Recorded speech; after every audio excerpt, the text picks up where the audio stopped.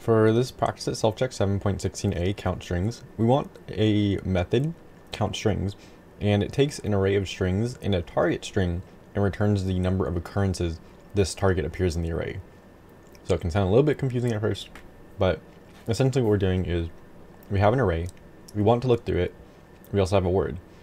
If that word appears in the array, we're going to increment a counter. At the end of this, we want to see how many times this word has appeared in the array. So we're just going to return that.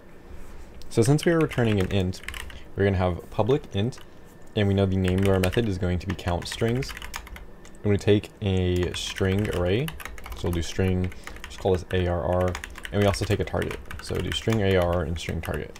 And that should be our header. Now we also want a counter, because this is what we're going to want to return. We'll do int count is equal to 0 initially. We want a for loop to go through this entire array. So we'll do for int a is equal to 0, and we want to run this as long as a is less than our ARR dot length. So we go through every single index. And then we're just going to do a++ so we can eventually break out of here. Now inside of this for loop, we are going to have an if statement. So we'll have if, and we want to compare our current element, so ARR with our current index is equal to target. So if it's equal to our variable target right here, we're just going to want to increment our counter. So we'll have count++. And then we can just return our count, and then we can end this. We're going to press submit. And we pass 4 out of 4 tests.